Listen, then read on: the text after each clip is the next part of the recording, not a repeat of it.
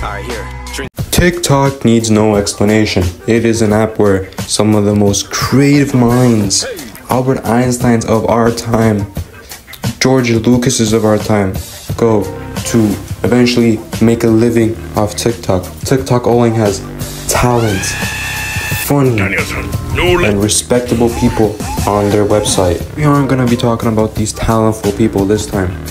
We're gonna be talking about this individual. You might be wondering, who is that handsome man that is tearing apart Gen Z from the ground up? He's the Batman of Gen X.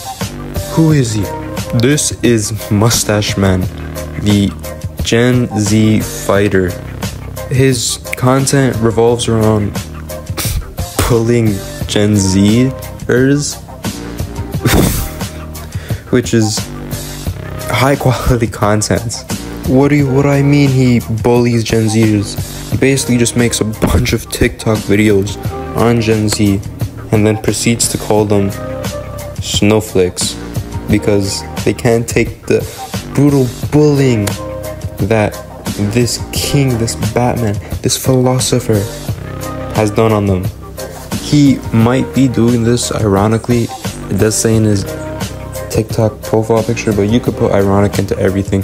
You could put the coronavirus into ironic, and people would still think it's ironic. So it doesn't really mean too much. This guy's whole career is him just bullying these Gen Zers. Ugh. I hate them. I hate the Gen Zers. This guy's content is amazing. It is high quality.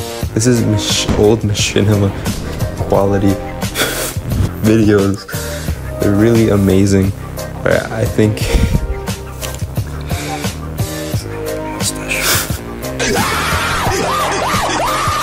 Anyways, back on topic. You might be wondering, Fadjo Plum, why does he hate Gen Zers?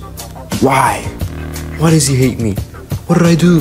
He's part of the Gen Xers that are with Eminem and they're trying to get angry at Gen Z because apparently Gen Z is trying to cancel Eminem. Don't search it up. There's literally no proof. There's no backup. There's no claims. No one even tries suing. Eminem or goddamn canceling Eminem. Just to repeat, no one is canceling Eminem.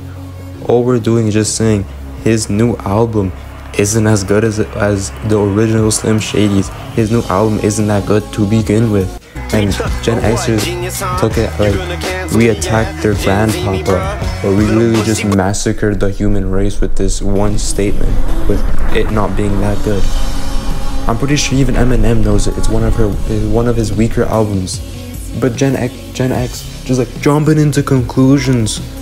We're not canceling Eminem. No one wants to cancel. No one cares about Eminem right now. No one gives two shits. If he's fucking Eminem or if he's making horrible content, who gives a shit? Like, but just because Gen Zers don't like his music, they're like, oh fuck you Gen Zers, fuck you, and like they're gonna start pulling up war documents and try nuking fucking Gen Z countries. It's so stupid, horrible take. And Gen Xers that are canceling, fucking I don't know.